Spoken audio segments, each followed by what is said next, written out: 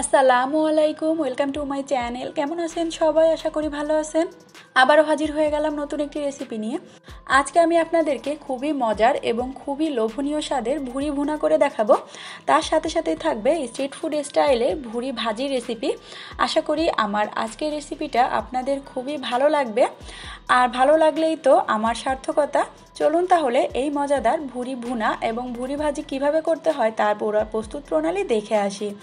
এখানে একটা প্যানের মধ্যে আমি 2 কেজি পরিমাণ ভুড়ি নিয়েছি। দেখতেই পাচ্ছেন ভুড়িটাকে খুব ভালোভাবে পরিষ্কার করে নিয়েছি। তারপর এরকম ছোট ছোট সাইজের টুকরো করে নিয়েছি। এখন এই ভুড়ির মধ্যে দিয়ে দিলাম 1/2 টেবিল চামচ পরিমাণ লবণ, আর দিয়ে দিলাম 1/2 টেবিল চামচ পরিমাণ হলুদের গুঁড়া, দিয়ে দিলাম 1/2 কাপ পরিমাণ পানি। এখন এটাকে ভালোভাবে নেড়ে চেড়ে মিশিয়ে আমি ভুড়িটাকে কিন্তু সেদ্ধ করে নিব। এরকমভাবে কিন্তু ভাপ দিয়ে নিলে তাহলে ভুড়ির আর কোনো এক্সট্রা কাঁচা গন্ধ থাকে না। দেখুন আমি ভুড়িটাকে আধা ঘন্টার মতো এরকম জাল করে নিয়েছি। ভুড়িটাও কিন্তু অনেকটাই সেদ্ধ হয়ে গিয়েছে। আর এভাবে ভুড়িটা সেদ্ধ করে নিলে ভুড়ির কিন্তু কোনো বাজে ফ্লেভার থাকে না। এখন চুলা থেকে এটাকে নামিয়ে আমি ঠান্ডা করে ছোট ছোট করে টুকরো করে নিব। দেখুন আমি ভুড়িটাকে একেবারে ছোট ছোট করে টুকরো করে নিয়েছি। আপনারা এখানে আপনাদের পছন্দ অনুযায়ী ছোট বা বড় টুকরো করে নিতে পারবেন। এখন এই ভুড়িটা আমি রান্না করব। তার জন্য চুলায় একটা প্যান বসিয়ে দিলাম। প্যানের মধ্যে দিয়ে দিলাম আমি 1.5 কাপ পরিমাণ তেল, দিয়ে দিলাম এখানে 2টা তেজপাতা, 4 টুকরো দারুচিনি, 3টা এলাচ, 3টা লবঙ্গ। এখন এটাকে খুব ভালোভাবে ভেজে নিব সুন্দর একটা স্মেল ছড়ানো পর্যন্ত। তারপর এর মধ্যে দিয়ে দিব আমি 2 কাপ পরিমাণ পেঁয়াজ কুচি। যেহেতু এখানে 2 কেজি ভুড়ি রান্না করব সেহেতু কিন্তু মশলার পরিমাণটা একটু বেশি ব্যবহার করতে হবে। এখন পেঁয়াজটা সফট হয়ে যাওয়া পর্যন্ত এটাকে ভেজে নিব। দেখুন পেঁয়াজটা কিন্তু অনেকটাই সফট হয়ে এসেছে। এই পর্যায়ে আমি এখন দিয়ে দিব এখানে 2 টেবিল চামচ পরিমাণ রসুন বাটা, 2 টেবিল চামচ পরিমাণ দিয়ে দিব আদা বাটা। এখন এই আদা এবং রসুনটার কাঁচা ফ্লেভার চলে যাওয়া পর্যন্ত এটাকেও ভেজে নিতে হবে। তারপর এর মধ্যে দিয়ে দিলাম আমি 1.5 টেবিল চামচ পরিমাণ হলুদের গুঁড়া, 2 টেবিল চামচ পরিমাণ জিরার গুঁড়া, 2 টেবিল চামচ পরিমাণ ধনিয়া গুঁড়া, 2 টেবিল চামচ পরিমাণ শুকনা মরিচের গুঁড়া। এখন এইগুলাকে খুব ভালোভাবে কষিয়ে নিতে হবে। মশলাটা কিন্তু অবশ্যই একটু সময় নিয়ে কষিয়ে নিতে হবে। মশলাটা ভালোভাবে কষানোর জন্য দিয়ে দিলাম 1/2 কাপ পরিমাণ পানি। এই পানিটা শুকিয়ে যাওয়া পর্যন্ত কিন্তু মশলাটাকে কষিয়ে নিতে হবে।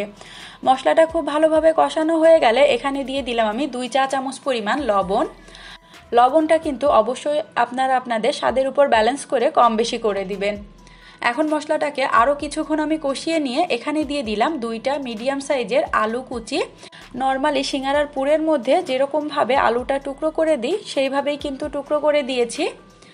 এখন আবারও দিয়ে দিলাম 1/2 কাপ পরিমাণ পানি। এখন এটাকে ঢেকে খুব ভালোভাবে কষিয়ে নিতে হবে। দেখুন আমি আলুটাকে কিন্তু খুব ভালোভাবে কষিয়ে নিয়েছি। দেখতেই পাচ্ছেন তেলটা কিন্তু উপরে ভেসে উঠেছে। এই পর্যায়ে এখন আমি সেদ্ধ করে রাখা ভুড়িটা দিয়ে দিব। দিয়ে এটাকেও আমি 5 থেকে 6 মিনিটের মতো কষিয়ে নিব। ভুড়িটা কিন্তু অনেকটাই সেদ্ধ হয়ে গিয়েছে। এই ভুড়িটা রান্না করতে কিন্তু খুব বেশি সময় লাগবে না। এখন এটাকে ঢেকে আমি ভুড়িটাকে খুব ভালোভাবে সেদ্ধ করে নিব। দেখুন আমি ভুড়িটাকে কিন্তু খুব ভালোভাবে কষিয়ে অনেকটাই সেদ্ধ করে নিয়েছি। এখন এখানে আমি দিয়ে দিব পরিমাণ মতো পানি। দিয়ে দিলাম এখানে 1.5 কাপ পরিমাণ পানি। এখন এটাকে ভালোভাবে মিশিয়ে আমি পানিটা খুব ভালোভাবে শুকিয়ে যাওয়া পর্যন্ত রান্না করতে থাকব। এখন এটাকে আবারও ঢেকে রেখে দিলাম। কিছুক্ষণের মধ্যেই ভুড়িটা কিন্তু আমার রান্না করা হয়ে গিয়েছে। এখন এখানে দিয়ে দিলাম 1/2 টেবিল চামচ পরিমাণ গরম মশলার গুঁড়া। দিয়ে এটাকে আবারও ভালোভাবে মিশিয়ে নিতে হবে। নিয়ে আবারও এটাকে ঢেকে 2 মিনিটের মতো রান্না করে নিতে হবে। তাহলে কিন্তু ভুড়ির মধ্যে খুব ভালোভাবে গরম মশলার ফ্লেভারটা ঢুকে যাবে। দেখুন 2 মিনিটের মধ্যে কিন্তু ভুড়িটা খুব ভালোভাবেই ভুনা ভুনা হয়ে গিয়েছে। এখন এটাকে আমি নামিয়ে আপনাদেরকে সার্ভ করে দেখিয়ে দিচ্ছি। দেখুন আমি একটা বাটিতে ভুড়িটাকে সার্ভ করে নিয়েছি। এখন আমি আপনাদেরকে দেখিয়ে দিব কিভাবে ভুড়ি ভাজিটা করতে হয়।